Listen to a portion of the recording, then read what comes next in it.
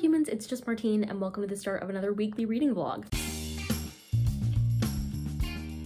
It is the last week of September, which is crazy. I have so much that I want to read. So it's Monday, 2:30 p.m. and I'm working. I'm like flipping back and forth between YouTube stuff and school stuff, but I have already done some reading this morning. Hopefully I'll get some more reading done tonight post Zumba, but we'll just have to see where the week takes us. Regardless, it's going to be an interesting one, so stick around. Hello, happy Tuesday. It's Tuesday afternoon, and last night I finished a book. I finished reading The Villa by Rachel Hawkins. This is my second Rachel Hawkins book. I liked this one better than the first Rachel Hawkins I read, which was Reckless Girls. I'm giving this one 3.5 stars. For most of it, it was feeling like a 4-star, and then she made a decision, and so it's 3.5.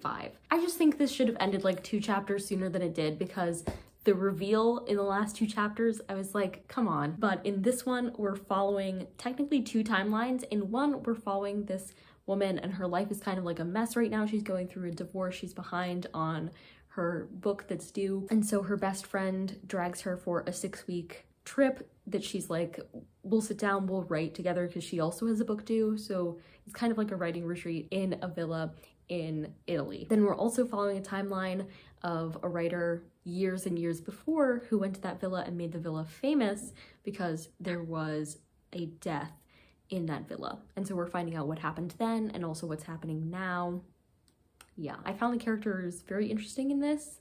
I was like invested. It's not a scary type of mystery thriller book. If anything, it felt really good because it captured, I feel like, that feeling of Italian summer, even though I've never been to Italy in the summer, so like, what do I know? But the atmosphere in this kind of on par with Call Me By Your Name, which is also set in Italy in the summertime, so like, it gave Italian summertime vibes, which I really appreciated and made this just like a really enjoyable read. Pretty good book, except those last like 2 chapters, but.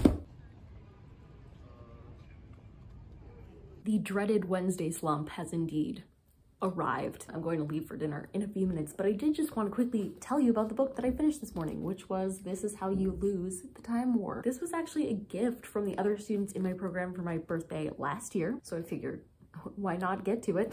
How do you describe it? It's a sapphic sci-fi book. It's technically about these 2 agents. They're on opposing sides of a war, like through and across time, and they start corresponding in like really weird ways. Every time they described like how they would write a letter, it was insane. They would leave it in like the seed of a plant or like the sting of a bee or something just insane. There are books that are confusing to me, and that ends up being the reason I dislike them. And then there are books that are confusing to me, and in spite of that, I find something beautiful about them. This book is that second type of book.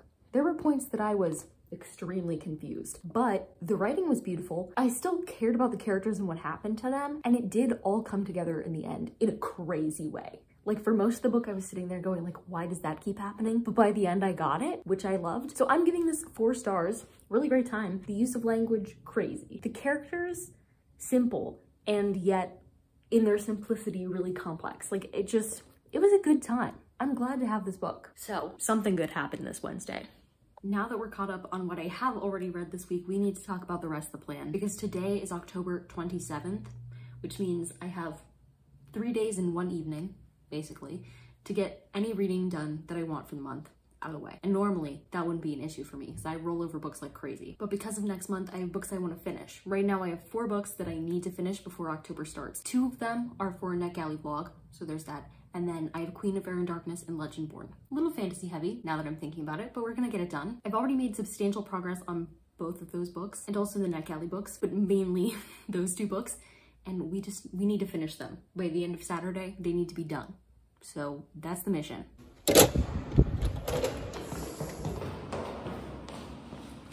I hope it doesn't rain on me.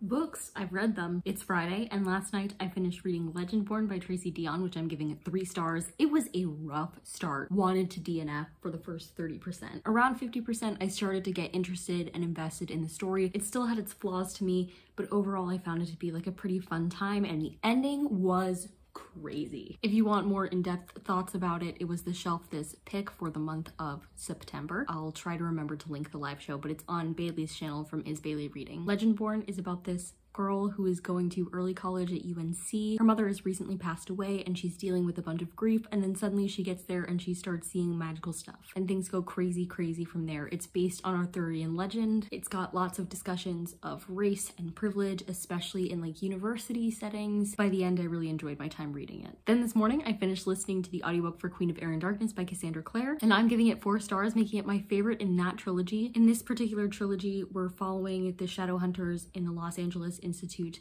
shortly after the events of the original Shadowhunters series. A lot of the original cast of characters is still there, but they're not the main characters in this trilogy. Instead, we're following Emma Carstairs and Julian Blackthorne, a bunch of other people. Ty and Kit stole my heart. They were my favorites, along with Kieran, Christina, and Mark. Glad to finally be done with that trilogy because it was one of my least favorite Shadowhunters series, even though I ended up really enjoying the last book. Somehow I did the thing, like I finished all the books that I meant to finish before October.